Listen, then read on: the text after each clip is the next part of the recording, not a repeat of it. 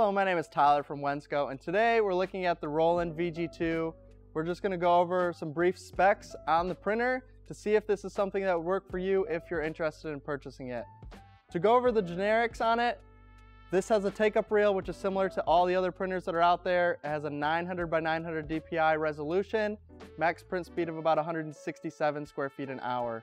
The thing that makes this different from any of the other printers is that it runs TR2 inks. These are the cyan, magenta, yellow, black, light cyan, and light magenta are all certified by Avery and 3M.